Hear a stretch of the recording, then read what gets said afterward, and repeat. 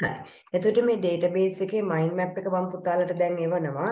ඒවට පස්සේ ඔයගලන්ට පුළුවන් මේ වගේ mind map එකක් ඔයාගේ පොතේ හදාගන්න. ඇත්තටම කියනවා නම් මම කරපු එකක් පෙන්නන්නම් මේ එක උදාහරණයක්. මේ විදිහේ උදාහරණ කීපයක්ම මං ගාව තියෙනවා. right මම ඒ ටිකත් එවන්නම් ඔයගලන්ට. එහෙනම් database පාඩම පටන් ගන්නකොට data කියන්නේ ඔන්න මම application form එකක් ඔයාලට දෙනවා. ඒක fill කරන්න කිව්වොත් හැම කෙනාම name, address, town, school, class ඔය ටික දානවා. ඔය ටික collect කරාම මට එනවා database එකක් නේ. එහෙනම් අපි database manual වෙන්න පුළුවන්, computerized වෙන්න පුළුවන්. එහෙනම් මොකද්ද database කියන්නේ කියලා දැනගන්න ඕනේ මුලින්ම. Collection of organized data is database. Collection of organized data. අපිට එක පාට මතක් වෙන්නේ collection of data. ඒකට පොඩි වචනයක් දාගන්න organized data. එතකොට සිංහල මීඩියම් අය දත්ත ගොඩක් නැත්නම් දත්ත එකතුවක් තමයි දත්ත සමුදාය කියන්නේ. හැබැයි නිකම්ම නෙවෙයි සංවිධානය වූ දත්තවල එකතුවක්. එහෙනම් මම ඔයාලට මුලින්ම කියන්නම් කොහොමද අපි mind map එක දැන් හදාගන්නේ කියලා. mind map එක හදාගන්න පුළුවන් ඕගලන්ට මෙහෙම. ඔන්න මුලින්ම ලියන්න ඩබල් පේජ් එකක් අරගෙන හරි මැදින් database කියලා ලියන්න. ඊට පස්සේ මේ database එක ඇතුලේ ඔයා මෙතන ලියා ගන්න මොකද? collection of organized data. Sinhala මාධ්‍ය දරුවෝ සංවිධානීය වූ දත්තවල එකතු. ඊළඟට අපිට පුළුවන් ඔන්න database වර්ග දෙකක් තියෙනවා. එකක් manual database කියලා වට ඔහොම පොතක් ඇඳ ගන්න පුළුවන්. මෙහෙම පොතක් ඇඳ ගන්න පුළුවන්. ඊට පස්සේ computerized database කියලා ඇඳ ගන්න පුළුවන් කම්පියුටරයක්. ඊට පස්සේ මේ දෙකේ වෙනස්කම් ඔයාලට මෙහෙම දාන්න පුළුවන්. ඔන්න පළවෙනි මයින්. ඊට පස්සේ ඔයාලට database management system වලට උදාහරණ SQL ගන්න පුළුවන්. access තමයි අපිට තියෙන්නේ කරන්න. ඊට පස්සේ ඔයාලට ගන්න පුළුවන් Oracle. එතකොට මේ මොකද DBMS වලට උදාහරණ. ඊළඟට ආපහු අපිට යන්න පුළුවන් data types ගැන කතා කරනවා. data types. එතකොට ඒවා වර්ග අපි කතා කරනවා text, numbers, date and time මොකක් කියලා කතා කරනවා. ඒ ටික මෙතන දාගන්න පුළුවන්. ඊළඟට අපිට කතා කරන්න පුළුවන් relationships තියෙනවා. මොනවද relationships? ඒ වගේම අපිට වැදගත් දෙයක් තියෙනවා table එකක sample එකක් ඇඳලා ඔයා table එකකට sample එකක් අඳින්න. ඇඳලා මේ දිග අතර තියෙන rows row කියන්නේ record අරකුරෙමයි පටන් ගන්න. record කියලා කියන්නේ. එතකොට මේ columns. එතකොට primary key කියන්නේ මොකද්ද? අන්න ඒ ටිකත් මෙතන දාගන්න. ඔන්න ඒ වගේ concept එකකට තමයි මම අද යන්න හදන්නේ. එතකොට අද class එක ඉවර වෙනකොට ඔයාලගේ mind maps කීපයක් අප්ලෝඩ් කරන්න මම ඊයේ දවසේ දැක්කා ස්ප්‍රෙඩ්ෂීට් අප්ලෝඩ් කරලා තියෙනවා මිනු කිදුව. එතකොට දැන් අද ඒ වගේම අනිත් දරුවොත් එකතු වෙලා තමන්ගේ mind map එක අප්ලෝඩ් කරන්න. එතකොට මේ mind map එකට සපෝට් එකක් විදිහට තමයි මම මෙන්න මේක ඔයාලට දුන්නේ. මෙන්න මේ දීප එක දුන්නේ. මේක ෆිල් කරපු එකකුත් තියෙනවා. මම ඒකක් දෙනවා. එතකොට වල දෙකක් තියෙනවා. එකෙන් බලලා යන්න පුළුවන්. තව මම දැක්ක මං ගාව තියෙනවා මේ තව ડોකියුමන්ට් එකක්. ඒක මම ඔයාලට ඊයේ දවසේ දීලා තියෙනවා mind map sheet කියලා එකක්. ඒකේ මම ඔයගොල්ලන් වෙනුවෙන්ම මේ database වලට අදාළ එකක් දැම්මා. මේ තියෙන database. මුලින්ම database දැන් මේක මෙහෙම තිබුණාට ඔයාට තනි කොලයකට මම ගන්න කියන්නේ. features of database ඊළඟට manual computers මේක English medium තිබුණාට අපිට සිංහල medium අද slides වලට දාලා ගන්න පුළුවන්. ඒ වගේම මොනවද මේ primary key, foreign key, composite key මේ තියෙන keys ටික ඔක්කොම මේකේ තියෙනවා. මම මේක දීලා තියෙන එකද මම අද දුන්නේ. මේ තමයි data types ටික. disadvantage of duplicate data. ඔය ටික කරගත්තාම හරියටම හරි. මම අද මේකට අයිති වෙන knowledge එක තමයි දෙන්නේ. මේක දුන්නාට පස්සේ ඔයාගේ අර mind map එක ඉබේම ඔයාට fill කරගන්න පුළුවන්. හොඳයි. එහෙනම් ඔන්න ලියා ගන්න මොකද්ද? collection of organized data is database. ඔක තමයි පළවෙනියට එන්න ඕනේ.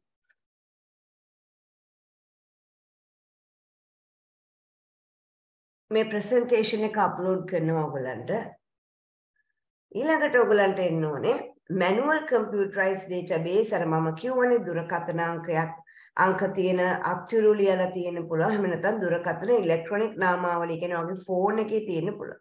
ඒ වගේම ඔයාලට ලේසිම එක තව එකක් කියන්නම් මම රෙජිස්ටර් එක ඉස්කෝලේ ඔයගලන්ගේ මේ පැමිණීම ලකුණු කරන්නේ මෙන්න මේ වගේ ලොකු නාම ලේඛනයක ලොකු පොතක් තියෙනවා මේ පොතේ. මේ පොතේ ළමයින්ගේ නම් ලියලා තියෙනවා අදාළ දවසට අපි 1 ඔය වගේ දාගෙන යනවා. එතකොට එක්කෙනෙක්ගේ හරි නමක් ඇහුන්නේ නැත්නම් අපි වැරදිලා බිඳුව දානවා. හරි අමාරුයි මේවා වෙනස් කරන්න. නමක් වෙනස් කරත් හරි අමාරුයි මේවා ටිපෙට්ස් කරන්න දෙන්නේ නැහැනේ මේවා. බ්ලේඩ් එකකින් හූරලා හරි අමාරුයි මේක වෙනස් කරන්න. ඒ වගේම ලොකු ඉඩක් යනවා. ඒ වගේම අලුතෙන් ඩේටා දානකොටත් ඒ වගේම ඕඩර් කරන්නත් පස්සේ ඕඩර් කරන්නත් අමාරුයි. අන්න ඒ වගේ උදාහරණයක් හිතට අරගෙන අපිට පුළුවන් මේ දෙකේ වෙනස්කම් සාකච්ඡා කරන්න. අපි ඉතින් පොඩ්ඩක් මේක සාකච්ඡා කරලා එමු අර මේ ඔය ඩේටාබේස් දෙකේ වෙනස්කම් සාකච්ඡා කරමු. මම පොඩ්ඩක් පහළට ගිහලා වට පෙන්නන්නම් මේක. අපි ඒක කතා කරලම උඩට එමු. හරි. එහෙනම් අපි මෙතනදී ඔයා සිංහල මීඩියම් ස්ටුඩන්ට් කෙනෙක් නම් ඔයා කාර්යක්ෂමතාවය අඩුයි කියලා ලියන්න. ඉංග්‍රීසි මීඩියම් ස්ටුඩන්ට් කෙනෙක් නම් less efficient. ඔන්න දැන් ෆොටෝ එකක් ගහන්න පුළුවන් වෙලා. ඔයාට දැන් මේක දෙකට බෙදලානේ ලියන්නේ. ඇත්තටම ඉංග්‍රීසි මීඩියම් විතරක් ලියන ළමෙක් නම් මෙහෙම ලියන්න වෙනවා. manual computerized නැත්නම් electronic. සිංහල මාධ්‍ය දරුවෙක් නම් අත්තිරු electronic. නමුත් හැමෝටම කියවන්න පුළුවන් වෙන්න මම මෙන්න මේ විදිහට දාන්නම්. එතකොට දැන් manual side එකේ ඔයා මේ ටික ලියන්න ඕනේ. මේකෙන් තුනක්වත් ලියුවොත් ඇති හොඳටම. ගොඩාක් ඔක්කොම ලියන්න කියලා නැහැ. හැබැයි හිතට ගන්න අර රෙජිස්ටරේ හිතට අරගෙන ලියන්න. එතකොට ඔයාට අමාරු වෙන්නේ. නිර්වද්‍යතාවය අඩුයි. ඒ කියන්නේ මම කියවනේ accuracy එක අඩුයි කියලා. ඒ නිර්වද්‍යකම අඩුයි. less accuracy. less credible. difficult to analyze data. ඒ කියන්නේ අපිට analyze කරන්න computerize එකක නම් බොහොම වේගෙන් පුළුවන්. හැබැයි මේවා අමාරුයි. manual නේ තියෙන්නේ. file ගොඩක තියෙන්නේ. ඊට පස්සේ කියනවා should present in order of input. ඔයා ලියපු විදිහට registry ලියපු විදිහට තමයි මේ නම් තියෙන්නේ. ආපහු වෙනම පස්සේ ළමයාගේ නම වෙනස් කරන්න අනිත් පැත්තට මාරු කරන්න එකට දාපු ළමයාගේ නම 10ට දාන්න ඔහොම බෑ. මේක ඕඩර් කරන්න අමාරුයි. මොකද අපි ලියලා තියෙන්නේ මකන්න ඕනේ එහෙම. ඒ වගේම difficult to delete unnecessary data. ළමයි කයින් වුණාට පස්සේ ඒ data එක මකන එකත් ලේසි වැඩක් නෙවෙයි. ඒ වගේම difficult to update data. දැන් ළමයාගේ address එකක් හිම වෙනස් වුණා ඒක වෙනස් කරන්න අමාරුයි. more space needed. උරු දන්නවා registry තියන ලොකු ඉඩක් ඕනේ. ඒ වගේම more man power is needed. ගොඩක් මිනිශ්‍රමය අවශ්‍ය වෙනවා. ඔන්න ඔය ටික තමයි manual database එකක ඔයාට කතා කරන්න තියෙන්නේ. උතින් මේ කියනකොටම ෆොටෝ එකක් පුළුවන් අය දාගන්න. අර අපි කතා කරන ස්ලයිඩ්ස් ටික ඔක්කොම ලැබුණට ඔයාට මෙතනින් අර අවශ්‍යම කාරණා දැනගන්න පුළුවන්. අපි දාගමුද ඒක ෆොටෝ එකක් විදිහට.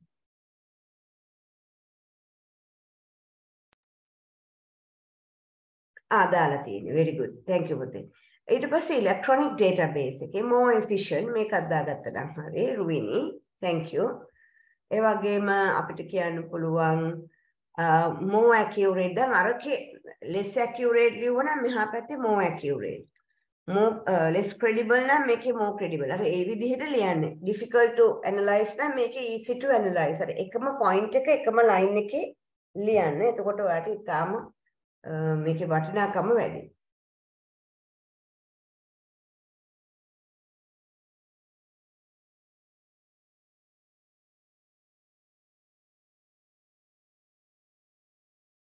හරි. මේකෙත් ෆොටෝ එකක් දැම්මොත් අපිට ඒකත් දැන් ඔයගලන්ට දෙකම තියෙනවා. right. ඒක දාගත්තද?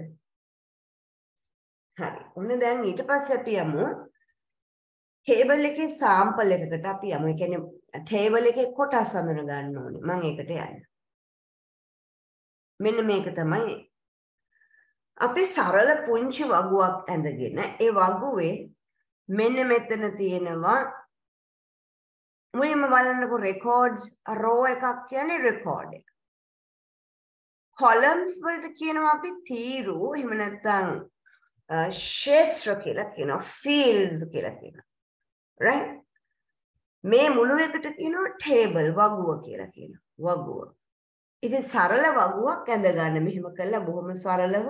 ඔයාලට මෙච්චර ගොඩක් දාන්න නැතුව ඕන name stid දාන්න primary key එකක් තියෙන්න ඕනේ. කමල්ලා දෙන්න වෙන් කරලා අඳුනගන්නේ මේකේ.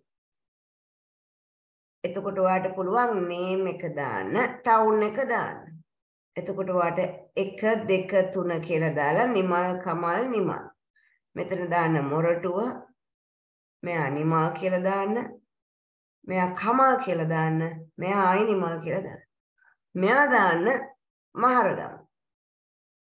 මෙයා දාන්න පිළියන්දල. ඔය කැමති තැනකට දාන්න.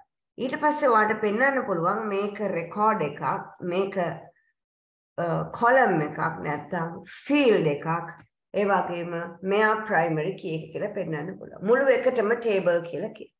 මේ concept එක මුලින්ම ඔයා ගන්න ඕනේ. හේතුවක් තියෙනවා. හේතුව තමයි අවුරුදු වල ප්‍රශ්න පත්‍ර ගත්තොත් පහුගිය අවුරුදු වල හරියට අහන ප්‍රශ්නයක් තමයි write down the number of fields and record. Record means the row. And 1 row, 2, 3, 4, 5. Here you can have 5 records. Fields 1, 2, 3, 4. And 4 fields. වෙන උත්තරේ. ඒ වගේම අහලා තියෙනවා 2019 MCQ එකක් ශිෂ්‍ය වගුවේ student table එකේ fields මොනවාද?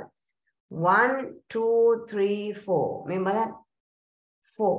බලන්න අහන හැටි. ඒ කියන්නේ මේ ඔයා මේක දැන ගැනීමම ඔයාලට ලොකු දෙයක්, ලොකු ප්‍රශ්න කොටසකට යන්න පුළුවන්. ඊළඟට අහනවා 2013 කියන්නේ ටිකක් පරණ විභාගයක්. ඒකේ අහනවා වගුවක ඇති පරිගණක උපාංගයකට අදාළ සියලු දත්ත. දැන් මේ කියන්නේ පරිගණක උපාංගයකට අයිති සියලු දත්ත. මොකකින්ද හඳුන්වන්නේ? අපිට කියන්න පුළුවන් රෙකෝඩ් එකකින් තමයි හඳුන්වන්නේ. වගුවක ඇති ශේෂ්ත්‍ර ගණන කීයද? 1 2 3 4. ශේෂ්ත්‍ර කියන්නේ field. මෙතන field 4ක් තියෙනවා. දැක්ක නේද? එහෙනම් 2013 ප්‍රශ්නය වට කරන්න පුළුවන් 22 23 ලියා ගන්න පුළුවන්.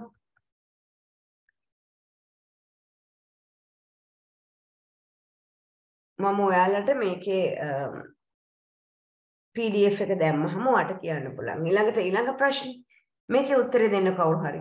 How many records are in the given table segment? Here. Fields. මුලින්ම record. 4 records. Very good. 4 records. Then how many fields are in this table segment? 3 fields. Very good. 3 fields. අන්න එහෙම උත්තර දෙන්න ඕනේ. 2011. Select the correct pair of values. Represent the number of record. මුලින් අහන්නේ record. Then field. And number of fields. Record වෙන්නේ මොනවද? 4 records. Very good. 1, 2, 3, 4. එහෙනම් 4 මුලින් තියෙන්න ඕනේ. How many fields? 6 fields. 1, 2, 3, 4, 5, 6. Very good. 6. එහෙනම් උත්තරේ 4, 6 කියන මෙන්න මේ උත්තරේ. දැන් පුතාලට ටේබල් එකක් ගත්තාම ටේබල් එකේ fields මොනවද කියලා අඳුන ගන්න පුළුවන්. උදාහරණයක් item table එක ගත්තොත් item number, item name, item price, expiry date. ඒ කියන්නේ items වලටම අදාළ දේවල් ටික ගන්න පුළුවන්. ඒ වගේම course එකක් ගත්තොත් දැන් after O level courses කරනවනේ. ඒකට student number, course number, course name, fees, date. Starting date එහෙම ගන්න පුළුවන්. description එහෙම ගන්න පුළුවන්. ඒ course එකට අදාළ properties. එයාට අදාළ අනුලක්ෂණ තමයි මේ තියෙන්නේ. දැන් මේකෙදි එක course එකක් තියෙනවා Java කියලා. තව එකක් තියෙනවා Java certificate. මේ දෙක වෙන් කරගන්න අපිට ඕනේ වෙනවා මොකද්ද? course number එක. teacher ke මොකක්ද ඕනේ වෙන්නේ? primary key කියන්නේ ඒක. teacher මොකක්ද ඕනේ වෙන්නේ? teacher number එක. එතකොට සීතා කියලා teacher කෙනෙක් ඉන්නවා. තව සීතා කියලා teacher කෙනෙක් ඉන්නවා. ඒ දෙන්න පැටලෙන්නේ නැහැ. මේක මේ 14. ඒතර දෙන්නේ. ඒ වගේම employees ලාත් ඉන්නවා. ගුණරත්න කියලා ඉන්නවා කෙනෙක්. තව ගුණරත්න කෙනෙක් ඉන්නවා. මේ දෙන්න පැටලෙන්නේ නැහැ. අංක දෙකක් තියෙනවා. හොඳයි. දැන් බලන්න වගුවක ඇති වගුවක ඇති පරිගණක උපාංගයකට අදාළ කතාව කිව්වා. මේක අපි කතා කරපු එකක් නේද? මම මේක දාලා තිබුණාට ඒක හොඳයි. දැන් ඔයාලට පේනවා එක ළමයෙක් ඉන්නවා කමල් කියලා. ඒ වගේ පන්තියේ ළමයි ගොඩක් ඉන්නවා. මේ ළමයි වෙන් කරලා අඳුනගන්න ඊළඟ ළමයි මේ කමල්ගෙන් මේ කමල් වෙන් කරන්න මොකද්ද පාවිච්චි කරන්න ඕනේ මෙතන? පාවිච්චි කරන්න පුළුවන් දෙයක් තියෙනවද මෙතන?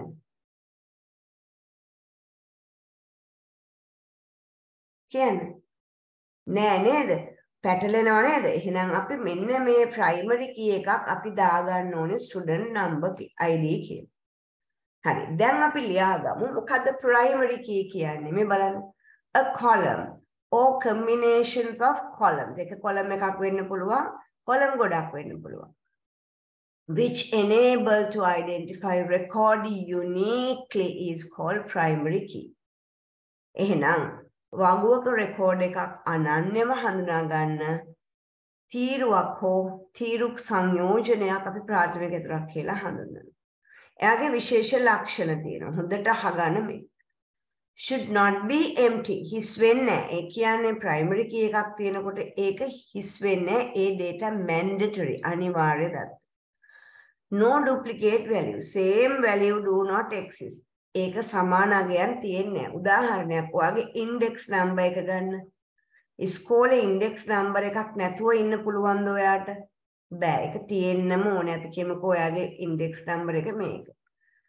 මේක ඔයාගේ හොඳම යාළුවා කියලා ඒක වෙන්නවද? එයාටත් දෙනවද? නෑ. එහෙම දෙන්න බෑ. එහෙනම් no repeat. ඒ වගේම තමයි should not be empty. null කියන්නේ හිස්. null වෙන්න බෑ. null අගයක් වෙන්න බෑ. අනිවාර්ය mandatory field එකක්. අනිවාර්යයෙන්ම දත්ත පවතින්නම ඕන. මේකේ පින්තූරයක් දාගන්න.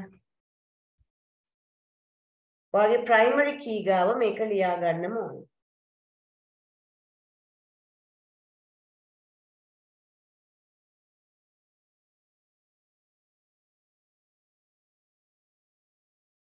very good Senthi.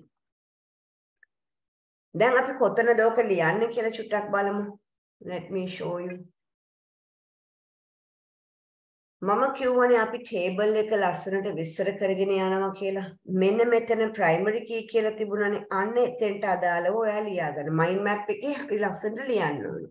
එතකොට මම මගේ mind map එක දීලා තියෙනවා මෙන්න මේ විදිහට. එතන මේ keys ටික ඔය විදිහට ලියා ගන්න පුළුවන්. මේ keys වර්ග තුනම තියෙනවා. දැක්ක නේද?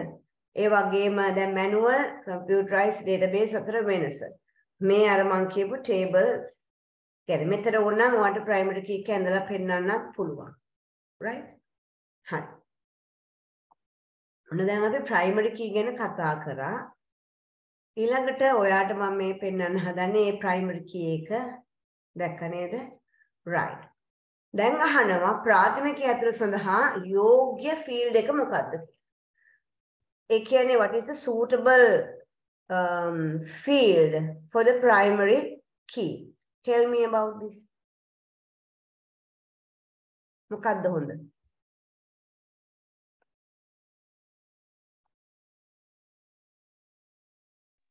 Book ID. Yes, very good. Why is that duwa? ඔයා කොහමද ඒක හොයාගත්තේ මේවා එක? කොහමද ඔයා book ID එක හොයාගත්තේ? උත්තරේ නම් හරි. කොහමද ඔයා හොයාගත්තේ? Because there are no repeated numbers. Very good. There's no repeated members. You can see this is repeating. Here you can see repeating. Here you can see repeat data. And this is repeating. So this is unique. හරියටම හරිද? Right. Next one. Okay, I'm going to ask this question. What would be the most suitable field as primary key in student table? Where's the student table? This is the student table. Okay, tell me what is the suitable key? Student number. Yes, it is student number. Now you have to remember one thing. Check whether the values are repeating. Him repeat වෙනවද කියලා බලන්න. Then the other thing is ඒක order වෙලා ඉස්සරහම තියෙනවා කියලා එකක් නැහැ. ඔයාට මෙතන තියෙන්න පුළුවන්. එකට තියෙනවා කියලා එකක් නැහැ. Right. ඊළඟට ඔයා බලන්න මෙන්න මෙතන. මේක බලන්න. Subject table එකේ කවුද primary key එක?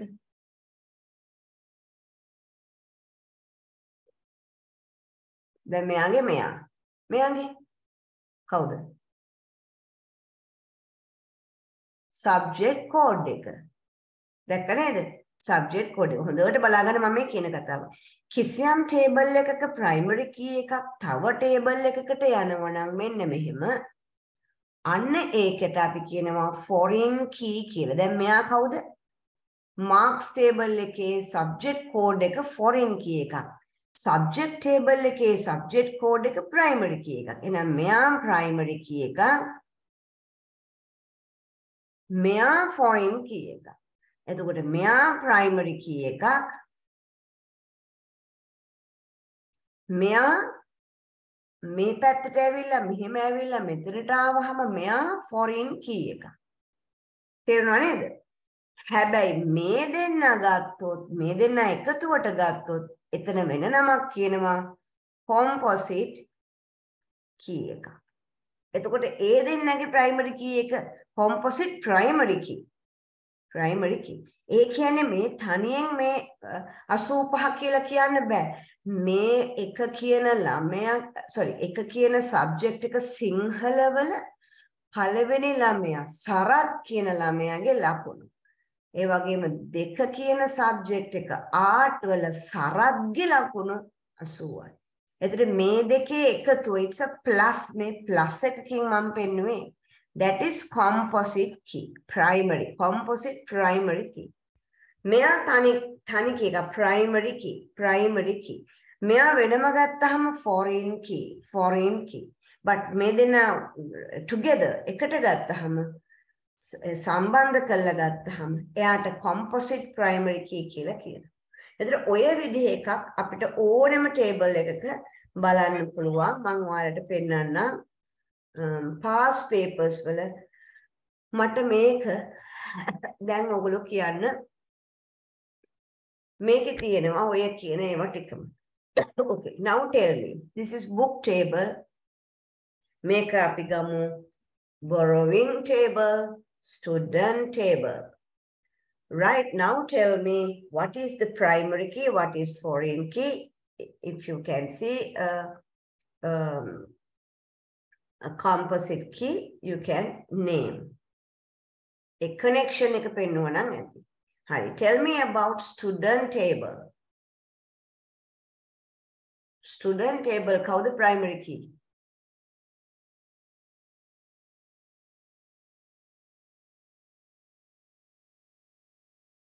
හොඳට බලන්න.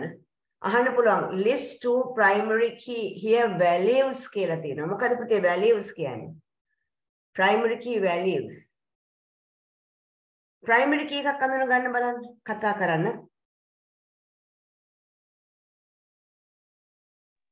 Student ID. Yes, this is primary key. And here in book table. Book ID. Yes, this is primary key. අපිට පැහැදිලිව ඒ දෙක කියන්න පුළුවන්. අහන්න values. So what are the values? You can write B1001. That is one. Another one, B1002. Likewise, you can write this list and this as well, but they ask only two. දෙකක් ලියවනම් ඒක තේරුණාද? Right. දැන් මට කියන්න foreign keys කොහොමද කියලා. මේක මෙහෙට යනවා. එතකොට borrowing table එකේ SID එක foreign key. තව එකක් කියන්න පුතේ. book ID. Yes, book ID in which table, Puta? In the book table. A book table එකේ primary key එක. Book ID in borrowing table, this table. මෙතනදි තමයි foreigner වෙන්නේ. මෙතනදි foreigner වෙන්නේ. තව එක්කෙනෙක්ගේ primary key එකක් වෙන තැනකට ආවොත් තමයි foreigner ආගන්තුකයෙක් වෙන්නේ. තේරුණා නේද පුතේ? හරි. අපි තව පාරක් යමු තව question එකකට foreign key අඳුන ගන්න.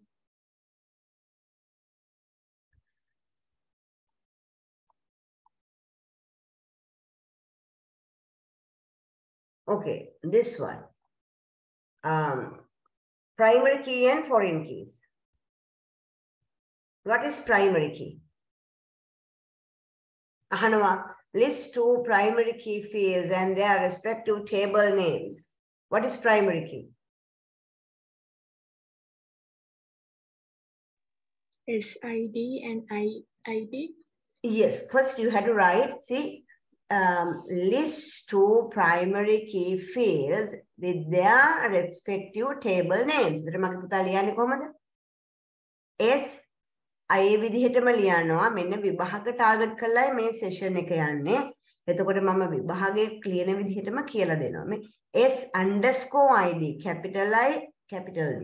Which table පුතා? Student table. Very good. ඒක අනිවාර්යයි. ඒක නැතුනොත් ලකුණු දුන්නේ නැහැ. Student table. So this is your primary key. What is the next one? 2 අහනවනේ. IID, next one is IID. In which table? Instrument table. Instrument table. So you have 2 primary keys. ඊළඟට ඔයා foreign කරන්නේ කොහොමද? මෙයා යනවා මෙතනට. අන්න foreigner කෙනෙක්. In borrowing table SID is a foreign. දැන් මේ table එකේ නම හැම විටම කියන්න ඕනේ. ඊළඟ එක මම කොළ පාටින් යන්නම්. Instrument IID in borrowing table. Table එකේ නම කියන්න. එතකොට තමයි foreign key වෙන්නේ. අත උස්සන්න තේරුණාද කියලා? foreigner කියන්නේ පිටස්තරේ. තව table එකක primary key එකක් අනෙක් table එකට ආවොත් ඒක foreigner කෙනෙක්. I will show you how it's happened. මම දැන් foreign key පෙන්නන්නේ.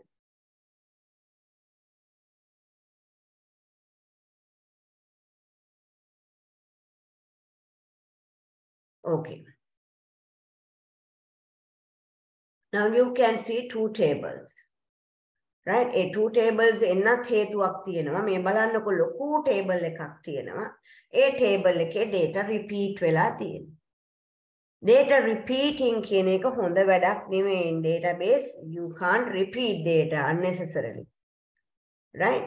ඒකට හේතුව තමයි ඔයා මෙතන මේ 22000 වෙනස් කරෝතින්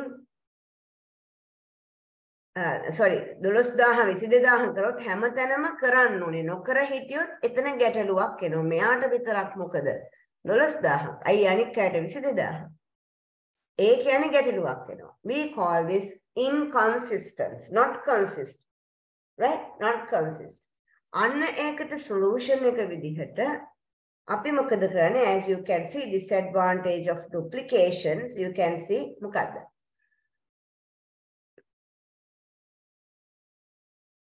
record එකක අනන්‍යතාව පවත්වාගෙන යන්න ප්‍රාථමික යතුරු තෝරගන්නත් අමාරුයි. ඒ වගේම නිවැරදිව දත විශ්ලේෂණය කරන්නත් අමාරුයි. මොකද data duplications නිසා. ඒ වගේම කාර්යක්ෂමතාවය අඩුයි. reduce efficient. ඒ වගේම දෝෂ සහිත තොරතුරු ලැබීමට ඉඩ ඇත. ඒ කියන්නේ එක තැනක වෙනස් කරොත් ඊළඟ තැන වෙනස් නොවෙන්න පුළුවන්. ඒ කියන්නේ possibility of get inaccurate data is really high. Right? මම අර කිව්වා වගේ වෙනසක් කරොත් හැමතැනම වෙනස් වෙන්න කරන්න ඕනේ. ඒ වගේම difficult to input data. මේ data repeat වෙනකොට තියෙන ප්‍රශ්න ටික තමයි මේ කියන්නේ. ඒ වගේම possible to make errors in deletion data. Data delete කරනකොට update කරනකොට anomalize වෙනවා. ඒ කියන්නේ විෂමතා වෙනවා. උපන් දිනය දානකොට ආපහු ආදානය කරනකොට ගැටලු වෙන්න පුළුවන්. ඒ වගේම රෙකෝඩ් එකක් මකලා වෙනස් කරන්න දැන් පදිංචිය වෙනස් කරන්න ඕනේ වුණාම තැන් ගොඩක data තියෙනකොට හැම තැනම data වෙනස් කරන්න ඕනේ address එක. ඒක අමාරුයි. ඒ වගේම මකන කොටත් ඒ වගේ තමයි. ඉතින් ඔය විදිහට data duplicate වෙන එක කරදර හින්දා අපි මොකද කරන්නේ? අර දිග table එක කඩා ගන්නවා කෑලි දෙකට. student table, course table. හැබැයි ප්‍රශ්න තියෙන්නේ සමන් කරන්නේ මොන course එකද? ඒ කියන්නේ table අතර bridge එකක් නැත්නම් පාලමක් බඳින්න ඕනේ මෙහෙම. මේ table එකයි මේ මොකද වෙනම isolate වෙච්ච tables දෙකක් නේ තියෙන්නේ. ඒකට විසඳුමක් විදිහට මෙයාගේ primary key එක මෙහෙට යනවා. අන්න එතෙන්දී නම කියනවා foreign key කියලා කියනවා. මේකට කියනවා foreign key කියලා.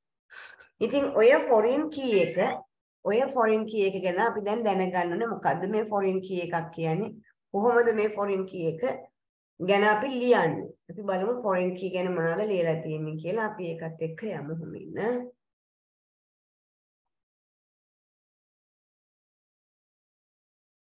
Right, you can see here.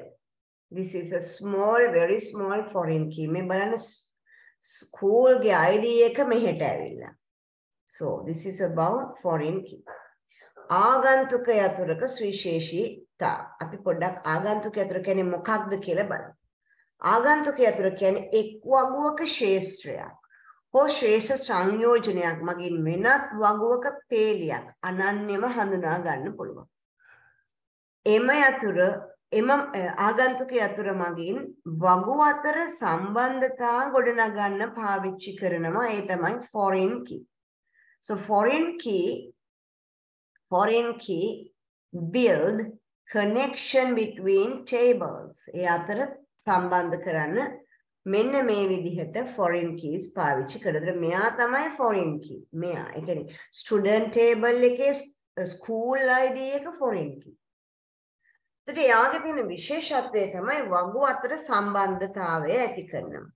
Build connection between tables. Right, two tables. ඒ වගේම වැදගත් කාරණය තමයි සම්බන්ධිත වගුවේ ප්‍රාථමික යතුරට අනුරූප දත්ත විතරයි තියෙන්නේ. මොකක්ද ඒ කියන්නේ? The related data of primary key field exists in the other table. මම ඒකට උදාහරණයක් කියන්නම්. උදාහරණයක් දැන් මෙතන තියෙන්නේ 1 2 කියලා විතරයි. මෙතන වෙන ඒවා නැහැනේ 3 කියලා එහෙම තියනවද? නැහැනේ. එහෙම ඒවා නැහැ. මේකේ තියෙන්නේ 1 2 විතරමයි තියෙන්නේ. වෙන data තියෙන්න බෑ මෙතන. That is the foreign key. මේකේ තියෙන valuesම විතරයි තියෙන්න ඕනේ. ඒ විතරක් නෙමෙයි foreign key of one table is a primary key of another table.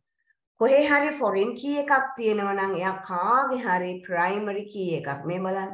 මෙයාගේ primary key.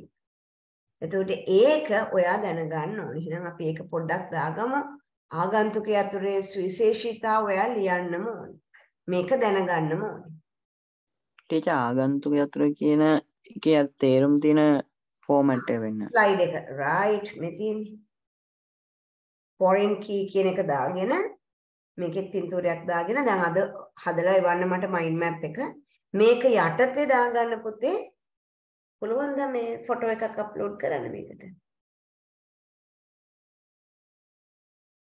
very good සිනිති. ඊළඟට මේකත් දාන්න පුතේ මේ ෆොටෝ එකකට අඳ ගන්නකොට නත් වට තේරෙන්න පටන් ගන්නවා.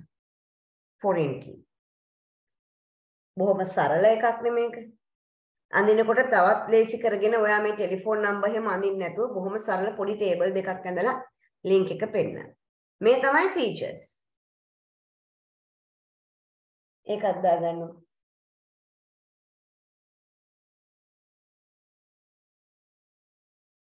හරි. දැන් මේ වෙනකොට ඔයා මයින්ඩ් මැප් එකක් ඇඳපු දරුවෙක් නම් ඔයා එවන්න ෆොටෝ එක විතර අපිට බලන්න පුළුවන්.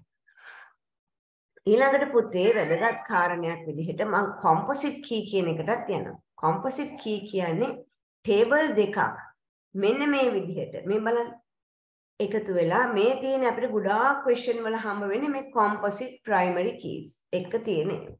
මේ the primary key which consists of 2 or more columns of table to uniquely identify record.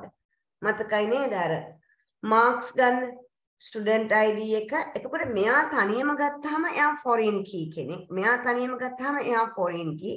මේ දෙන්න එකතු වුනහම එයා composite key. දැක්ක නේද මම ගත්ත හැටි? right. මේකේ පින්තූරයක් දාගන්න. composite key.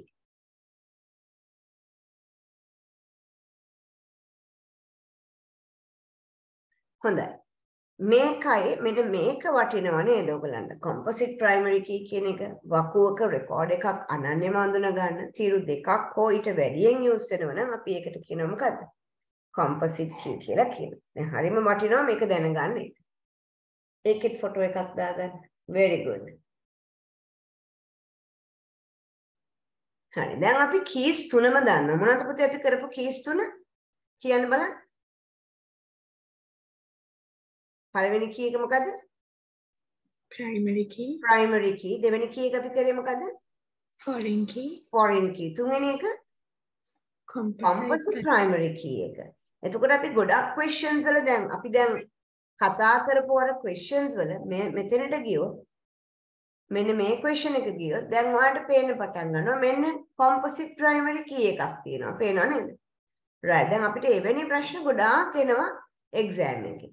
ඒකට ඔයාලට බොහොම ලේසියෙන් දැන් කරගන්න පුළුවන් මේ ප්‍රශ්නේ.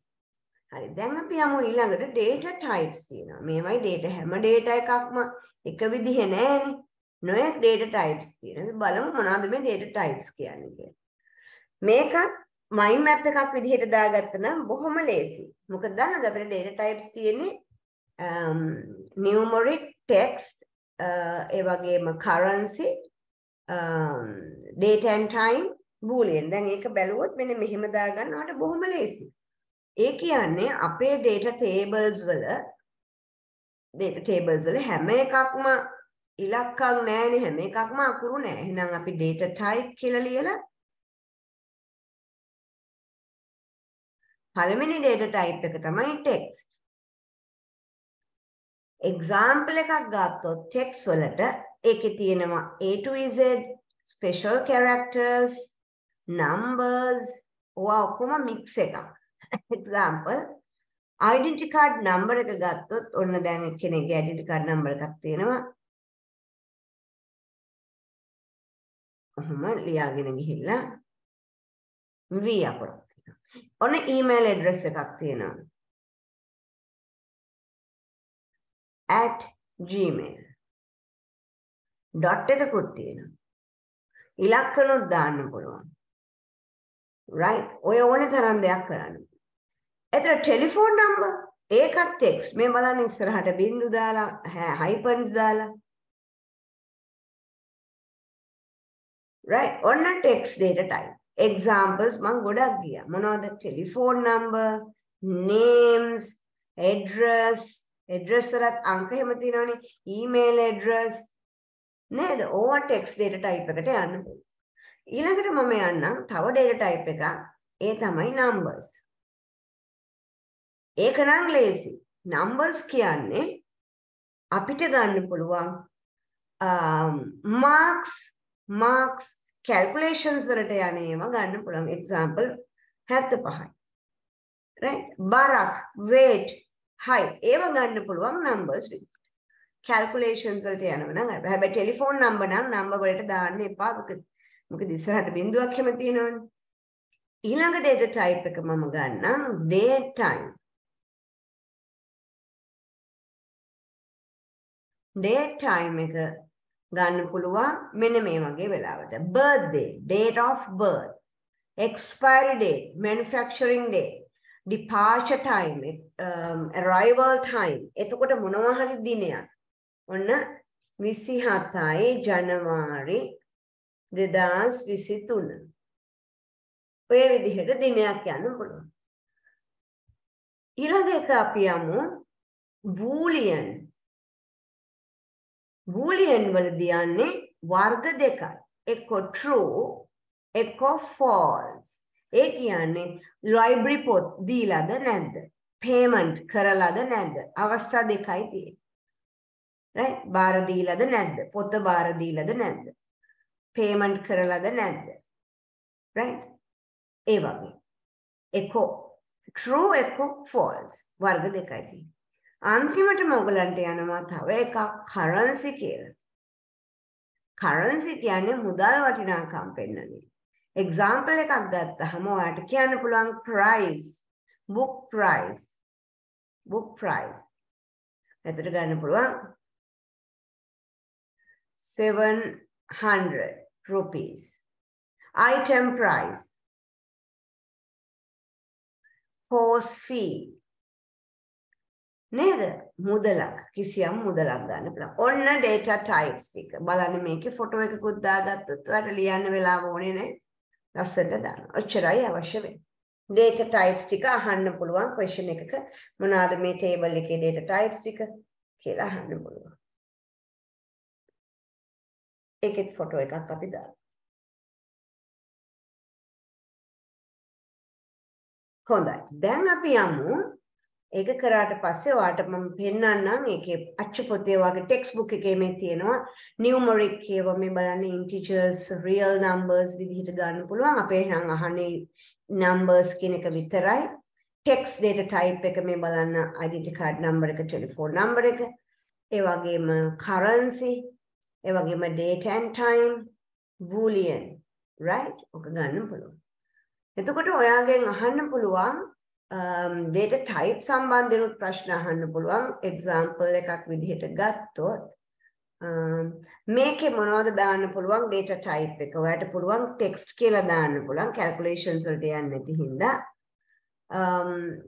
numbers උත් කමක් නැහැ right හැබැයි ඔයාලට මේක නම් text යන්න ඕනේ මේක numbers යන්න පුළුවන් මේක number යන්න පුළුවන් හැබැයි අපි primary key ගොඩක් වෙලාවට text විදිහට දානවා මේක වුණත් අපිට publish ID වුණත් අපිට calculations වලට යන්නේ ඒක අපිට දාන්න පුළුවන් text විදිහට යන්න පුළුවන් right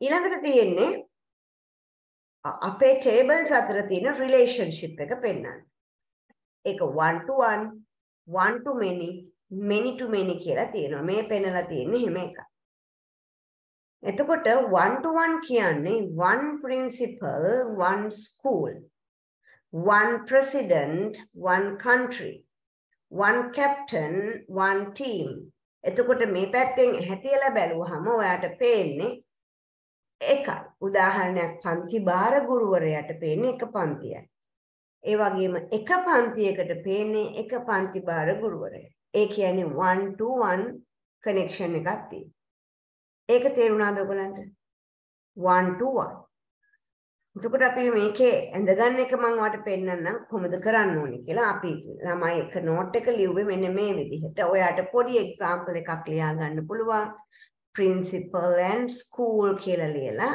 මෙහෙම මෙතන principal කියලා ලියනවා විදුහල්පතිතුමා මෙතන school කියලා දාන්න පුළුවන් දාලා ඔයාලට පෙන්වන්න පුළුවන් එක්කෙනා ඉන්නේ මේ පැත්තෙන් බැලුවත් එක්කෙනා ඉන්නේ 1 to 1 right බොහොම සරලව පෙන්වන්න පුළුවන් එතකොට වෙන්නේ මොකද්ද කියලා මම පෙන්වන්නම් 1 to many චුට්ටක් බලන්නකෝ එක ස්කෝල් එක ළමයි ගොඩයි එක ස්කෝල් එක ටීචර්ස්ලා ගොඩයි හැබැයි එක ටීචර් කෙනෙක් අයිති වෙන්නේ එක ස්කෝල් එකට එහෙම නේද මේ බලන්න ක්ලාස් එක පැත්තෙන් හැටියලා බැලුවහම පේනවා ළමයි ගොඩක්. හැබැයි මේ එක ළමෙක් ඉන්නවා සීතා ගාවට ගිහින් බැලුවහම එක පන්තියයි පේන්නේ. ඒකයි one to many කියන්නේ. තේරුණාද? අපි ගත්ත team and cricketersලා players ලා. එක player කෙනෙක් ගාවට ගිහින් බැලුවහම එයාට පේන්නේ ශ්‍රී ලංකන් team එක. ශ්‍රී ලංකන් team එක ගාවට ගිහිල්ලා බැලුවහම players ලා ගොඩක් පේනවා. එතකොට අන්න ඒකට කියනවා one to many කියලා. many to many කියන්නේ එක course එකයි ළමයි ගොඩයි එක විෂයක් ගත්තහම එයාට විෂයන් ගොඩක් කරන්න ඕනේ. මෙහෙම හැටියලා බලන්න. එක ස්ටුඩන්ට් කෙනෙක් ඉන්නවා. ඔයා ගන්න. ඔයා සබ්ජෙක්ට් 9ක්ම කරනවා. ICT ගන්න. ICT ගත්තොත් මෙතනම ඉන්නවා ළමයි 20ක් විතර. එතකොට many to many කියන්නේ ඒකයි. එතකොට අපි දැනගන්න ඕනේ 1 to 1 වුණාම අර කියන primary key එක school ගේ primary key එක principal ගේ primary key එක කොහොමද අනිත් පැත්තට යන්නේ කියලා බලන්න. මේ බලන්න යන හැටි. මෙයා යනවා principal යනවා school පැත්තට. එහෙම කමකුත් නැහැ. ඒ වගේම අනිත් පැත්තට school ID එක යනවා principal පැත්තට. ඒ කියන්නේ කිසිම rule එකක් නැහැ. දෙන්නගෙන් ඕනේ පැත්තකට ගිහිල්ලා මේ විදිහට foreign key එක හදන්න පුළුවන්. එතකොට මෙයා foreign key එක මොන පැත්තට ගියත් මට කමක් නැහැ. හැබැයි many to many නම් කොහොමද ඉතින් මිනිස්සුත් එහෙමනේ නේද? තියෙනකොට තමයි ලං වෙන්නේ. නෑදෑයොත් එහෙමයි. අපිට තියෙනකොට ලං වෙනවා. එහෙනම් ඒ විදිහටම database වල one පැත්තේ කෙනා one school යනවා many පැත්තට. එහෙනම් add to many side. foreign key එක add වෙන්නේ many side එකට. මේ බලන්නකෝ. මේ ළමයිනේ ගොඩක් ඉන්නේ. ළමයි ගොඩක් ඉන්නවා. මෙන්න ළමයි ගොඩක් ඉන්නවා. හැබැයි එක ඉස්කෝලේ. එහෙනම් එක පැත්තේ තියෙන කෙනා යනවා ගොඩක් තියෙන පැත්තට. මෙයා තමයි ඔය කියන foreign key එක. මතක් කරගන්න නෑදෑයොත් එහෙමනේ. තියෙනකොට කිට්ටු වෙලා ඉන්නවා. අන්න ඒ method එක database එකටත් යනවා. many to many වුණාම composite key එකක් හදන්න එකතු වෙනවා අලුත් වගුවකට මෙන්න මෙහෙම. එතකොට මේ දෙකේ එකතුවෙන් අපිට composite key එකක් හදා ගන්න පුළුවන්. මෙයා වෙනම connect කරන්න පුළුවන්. That is many to many relationship. Many to many relationship. Okay. That is how it's happened. අපි summary එකක් දැම්මහම මෙන්න මේ විදිහට ළමයි පෙන්නලා තියෙනවා. බොහොම සරලව. primary key යන්නේ මොන පැත්තටද කියලා දාලා තියෙනවා. ඊට පස්සේ තමයි මම mind map එක ගැන කතා කරන්නේ. මෙන්න ඔයාගේ mind map එක. මේ කරපු එකක් ළමයි කරපු mind map එක.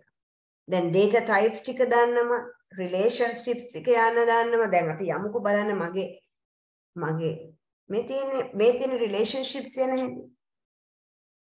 දැක්ක නේද? right. ඒ වගේම data type වලටත් ඔන්න ඉඩක් තියෙනවා. primary key, composite key, foreign key වලටත් ඉඩක් තියෙනවා. මෙන්න මේ ටික ගත්තොත් ඔයාලට සමස්ත database පාඩමට යන්න පුළුවන්. දැන් අපි චුට්ටක් බලමු ඔය විදිහ database එකක් හදනකොට මුලින්ම හදන්නේ වගුවක්. වගුව හැදුවට පස්සේ අපි queries ගන්නවා. query එකක් කියලා කියන්නේ tables කීපයක් හෝ එකක් හරි එකතු කරලා අවශ්‍ය data විතරක් filter කරගන්න විදිහක්. උදාහරණයක් මෙතන student ගේ first name තියෙනවා, town එක තියෙනවා. මං කියනවා මට පිළියන්දල ළමයි විතරක් ඕනි කියලා. එතකොට මට criteria එකේ මොරටුව කියලා දෙන්න පුළුවන්. පිළියන්දල නම් පිළියන්දල කියලා දෙන්න පුළුවන්. දීලා අපිට මේ ටික filter කරගන්න පුළුවන්. අවශ්‍ය data විතරක් පෙරලා වෙන් කරගන්න අපි query පාවිච්චි කරනවා. එතකොට මම special එකක් දාන්නම් ඉස්සරහට database practical කියලා.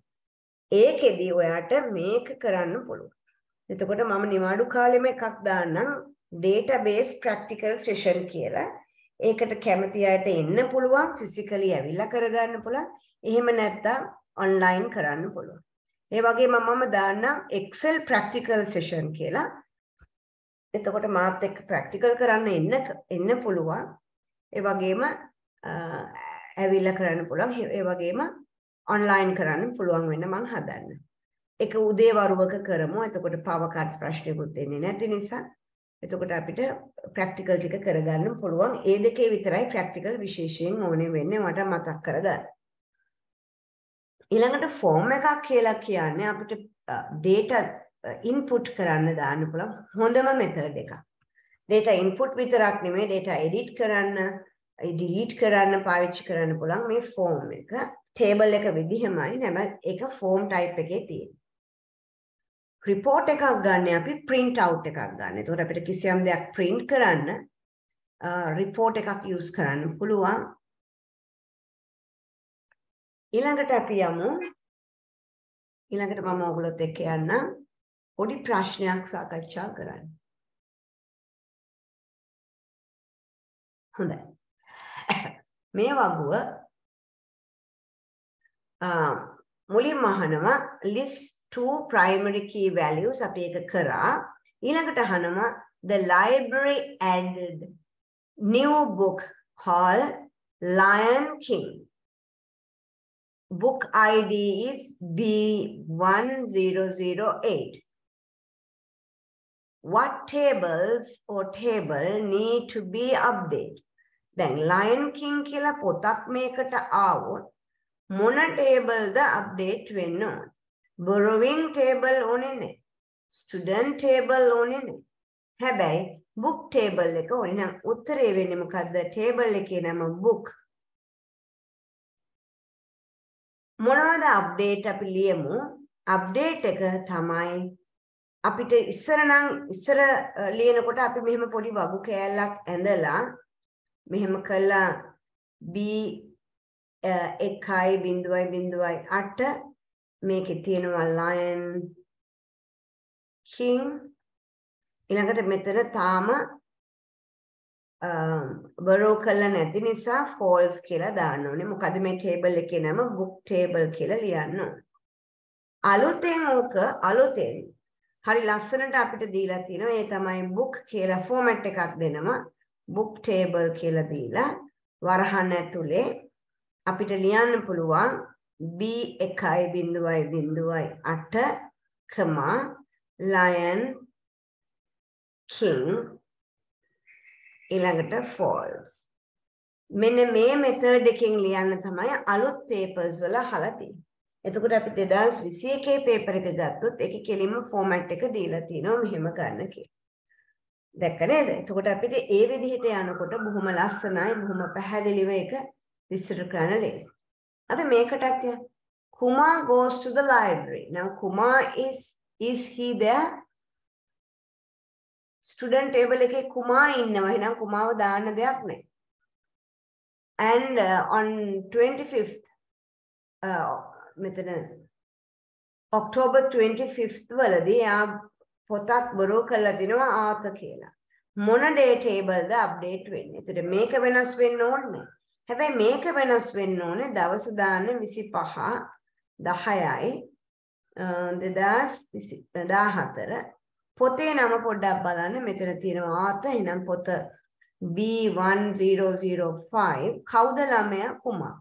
S.04. මේක වෙනවා. ඒ කියන්නේ borrowing table එක උත්තරයට ගන්න පුළුවන්.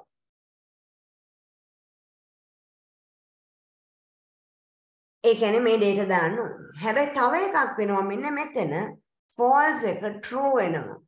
එහෙනම් තව table එකක් ඒ තමයි book table එකත් update වෙනවා.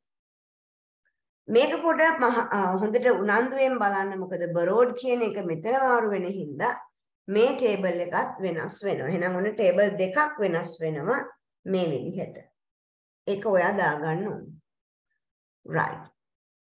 ඉතින් ඒ විදිහටම බලන්න past papers වල සියලුම ප්‍රශ්න ඔයාට කරන්න දැන් පුළුවන්.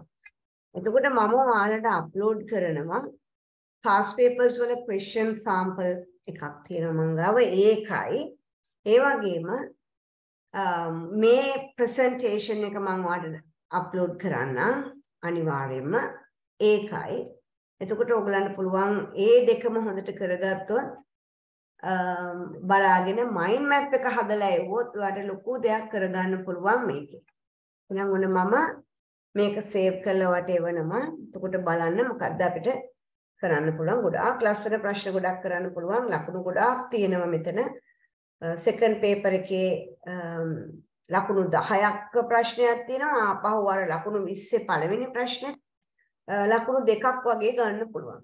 ඔක්කොම ගත්තොත් database වලට ලකුණු 15ක් විතර ප්‍රමාණයක් කිසිම ප්‍රශ්නයක් නැතුව ගන්න පුළුවන්. ගොඩාක් ලේසි ප්‍රශ්නයක්. ගොඩක් දරුවෝ මේ ප්‍රශ්නේ කරන ප්‍රශ්නයක්. ඒ හින්දා ඔයා අනිවාර්යෙන් මේ ප්‍රශ්නෙට කැමැත්තෙන් කරන්න බලා ගන්න. right. එහෙනම් මම session එක close කරනවා. මේ ටික ඔක්කොම ඔයාලට upload කරනවා.